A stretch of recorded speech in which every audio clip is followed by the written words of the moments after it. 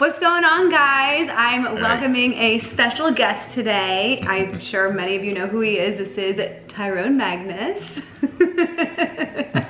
This is actually his first time on my channel, but I've been on his a few times. Was that like 5, 6 years ago maybe at this point? Like that, but we've known each other for 12? Since 2000. I guess you could say since 2012. Yeah, so since the world was supposed to end, right? Yeah, we met at IMTA. Yeah, repping it.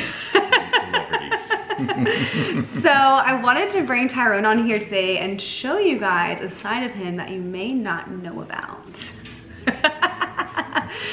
Well, he does talk a little bit about, you know, his water fasting and his juice fasting on his channel, which obviously if you guys don't know, I'll drop it in the description below.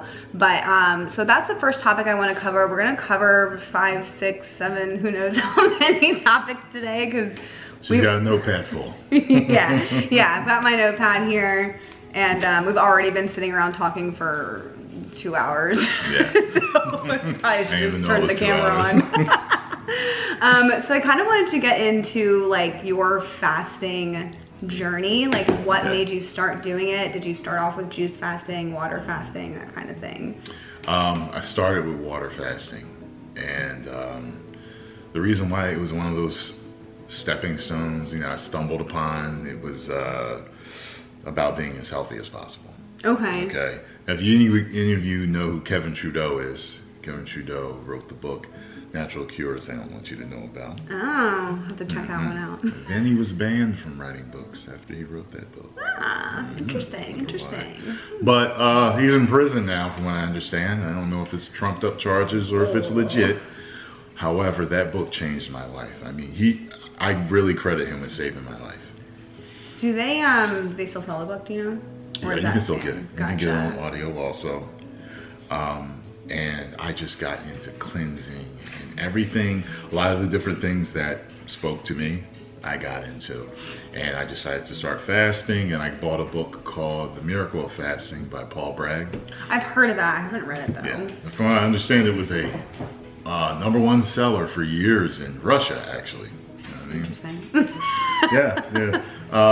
From what I understand, they're actually pretty lean people over there. They're not. They don't have a fat problem like we do. Yeah, a lot of cultures that are very healthy do fast. And Paul Bragg actually sells his company sells the Bragg's apple cider vinegar. Oh, okay, yeah, I have some of that. And he was also one of the mentors for Jack LaLanne, the Juice Man. Remember him? Yep. Yeah, so I read the book, man. I started fasting, and I mean, it really opened my eyes. Back then, I mean, I was lifting weights and I was in good shape, but I was shredded within a week. I did a week fast. I was shredded. I thought faster. I read faster. My breathing was, you know, open and clear. Like everything, it was great. So let me ask you, like, so I do some fasting, but I've never done more than, I don't even think I've reached 3 days, but I've never tried to. Like, I feel like it would probably like not be that difficult. I get a lot of feedback from people saying how unhealthy it is, right? Because it's not something that's normalized in our culture. But it sounds like did anything negative come from your fasting? Yeah. If you have not been fasting all your life, like certain cultures do, and in the past, I mean, think about it. We were feast or famine anyway in a lot of different cultures. You found food when you found food. Your body is built to fast, and when you do fast, the body will preserve muscle. Because what if you have to run? You have to fight. You have to protect yourself. Or you need to hunt or something. Caveman the body knows. Preserve muscle. Yes, you will lose a certain amount if you go too long, but that's when you start to get into starvation and everything. But some people also have torn up muscle in the body just from working out for a lot of years and never fasting or never really cleaning out, and your body will actually get rid of tore up muscle. Interesting. It needs to be, so it like needs to be recycled. shed. Yeah. Huh. But I got dry skin from it.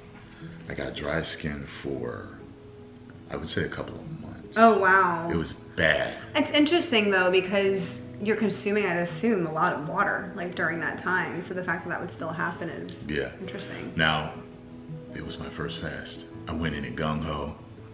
caveman. A guy bet me that I couldn't do it, and that's why I did.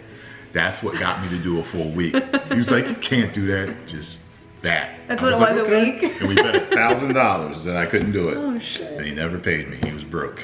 Oh. Yeah, so I got the good health. So if you're watching this, you still owe him. Yes, ease your way into it. I got dry skin.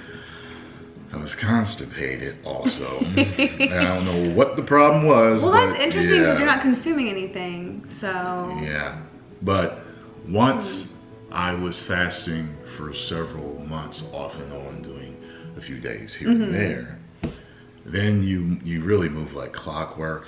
You know, it's like once a day. It's, without being graphic, it's like, what's that, the Exxon Valdez oil spill? It's kind of, your body puts stuff out every day and you wouldn't believe it's coming out of you. And where it's coming from, what black hole in your body is it coming from. But I'm telling you, it's, I'm so happy I found it, because fasting eats tumors, it dissolves tumors, viruses, fungus, scar tissue. Wow. You start to heal all the, I mean, it does so much. And how often would you say that you're doing these longer fasts? Water fasts specifically? I haven't done a water fast in a little while, because with juice fasting I can go a lot longer, and it's a lot easier. And yeah, I like it because I get to drink something that tastes good. Yeah, and so you said, so with water fasting, you're literally not consuming anything but water. Right. But with juice fasting, you're doing juices, and did you say beef broth when we were talking before? I would tell you that also, if you're going to water fast, make sure you're taking magnesium and salt. Yeah. Potassium too, so a lot of people do that. That'll make sure that you are getting certain trace minerals and everything. But when I do the juice fast, yes, I do bone broth and I do lemon ginger blast. A lot of you, if you're into all that, you've heard of it. It works. And that's when you put the pepper in it too, right? That mixture. Yes. Yeah. Yes. I don't put pepper in mine anymore, but if I do find them, sometimes I will. I'll cut a little bit and put it in there. Yes, and coffee. I'll drink coffee. Coffee really helps. Black, yeah, or black. do you add anything in it? Yeah. Do you ever add any like stevia or anything like that in? I don't like stevia. Fair enough. Sometimes, because it's so little, I'll put a little bit of coconut sugar in there. Okay. But you have to remember, if I'm on the juice fast anyway, there's a little bit of carbs. Yeah, there's a little bit of carbs going in there depending on what you're drinking. So when you're like in the middle of, I guess we can move on to the juice fast, like what's your energy level like? Does it change throughout, or how does that back and forth work? Back and forth. Some days you'll feel like you're dying, but some days you will feel exhilarated, like nothing else. For any of you that are in relationships, your libido can rise and fall. I mean, you could be like a psycho, but then it'll go to, postpartum depression woman to where you don't want anything, you don't want to deal with anybody. So, yeah. I noticed my sensitivity to things enhanced. Like what? Like your hearing and smell and that kind of thing? Yeah, smell, taste, touch. You're more sensitive, yeah. Interesting. I wonder why that is. I guess you're clearing out a lot of the toxins that you can feel more clear. Maybe. And maybe the body's just recalibrating and shedding off things, old cells, stuff like that. Yeah, because you go into autophagy in both types of fasts. And autophagy, it means self-eat. Your body just is recycling and it's eating scar tissue and everything else. Well, and I feel like the issue with it is that like when people hear things like that, they think it's like a negative thing. And it's just like... put it this way. Fasting shouldn't be hard, but it is, because we're so full of toxins now. And addicted to food. Yeah, and when I think I was reading Paul Bragg's book, he spoke about a guy whose breath, he said it almost knocked him over. He said because he was so toxic, and he said your breath will, so yes, you fasting breath when you don't eat, yes, you will get that, but it will go away. Do you use gum or mints or anything like that? No. Because it makes you hungrier. But he said the guy, when he started to fast him, his urine burned coming out. He was so toxic. Oh. So some people you have to ease yourself into fasting. Try a day. Try intermittent fasting for a little bit. That's what I always suggest. Like doing some intermittent fasting and then going into maybe 24 hours and then maybe 36 and kind of bumping it up. Some people have, they have passed away, but from what I understand, the people that have from fasting, they were going to these fasting resorts and camps where they would fast, but go on like 8-mile hikes. Oh boy. In the sun. No. Definitely consult your doctor before you fast. Do you, because I know obviously you're big with like working out and stuff, do you continue working out the same when you're fasting? No, but you kind of can when you're juice fasting. You can have a really nice juice that's thick and go and run off of that. But there's a book by, I think his name is Brad Pilon. It's called Eat, Stop, Eat. And when I was water fasting, I would go in and do 5 sets of 5 of what I was going to do. Okay. So it's chest day, 5 sets of 5, and maybe 5 sets of 5 for flies, and I would be out. That's it. So you're working out for like 20 minutes. Yep. Keep it stimulated so the body knows to keep as much of it as possible, and just move on. And I was fine. I looked incredible back then. I'm on my way back. I just finished a fast, a month-long juice fast. I've been eating for a couple of weeks, and I'm about to go back into another month of juicing, but I was 241, okay, and now I'm 210, so. Wow. That's crazy. Yeah. And would you say like overall you feel a lot better after you're done the fast, or how do you transition from fasting back into eating? Eat a small amount. Yeah. Because if you try to eat, too much, I would feel nauseous sometimes, or like the food was too heavy, because I would feel like food tastes so much better. Yeah. Trust me, if you do it really, and then you can taste the toxins and other, like I had high seafood punch one time after a fast and was like, oh God, like it tasted like a bunch of chemicals. When normally I loved it. I was like, oh, just fruity goodness.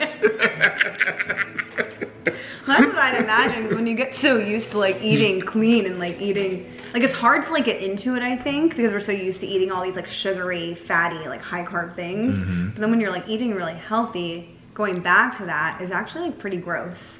But then it becomes pretty easy to get back into eating that healthy too. Yeah, it can. It's the foods are addicting, and addictive additives are put in foods to keep you coming back. So it's like you're a drug addict. And there's one company I read about that said that in their board meetings, they would speak about customers as heavy users. Like they were drug addicts. Yeah, like if you went to their restaurant more than twice a week, you were a heavy user. Using their freaking food. It's terrible. Now, with the fasting, so this is the stuff we're gonna get into the next few videos with Tyrone that you guys may not know about, but it's more his like spiritual side. So I wanna know, does the fasting increase or deepen your spirituality when you're in or after a fast? I feel as though it deepens it. But if you're not religious, because when I first started fasting, I wasn't religious or very spiritual at all. I understood while fasting why spiritual people fasted. Interesting. Yeah, there's a level of zen that enters your mind when you go on a long fast, and when you're focused. I get it. You're able to connect with that higher power a lot easier and feel at peace. That's why so many monks and stuff like that, they fast and they meditate and all that. I get it. I totally get it. Your energy's different than everything. Interesting. Do you feel like you connect with yourself or others differently when you're in a fast or after? When a fast is going well, I'm calmer. I know that I'm calmer, I'm more at peace. But see, I don't run into people like Sarah too much that understand energy and are seeking what I'm seeking. So usually I'm the only one at peace. So I don't connect with anyone maybe if I was fasting right now and I was visiting, I would maybe feel different. Like her energy feels really good right now, but I might feel something different if I were fasting right now. That makes sense.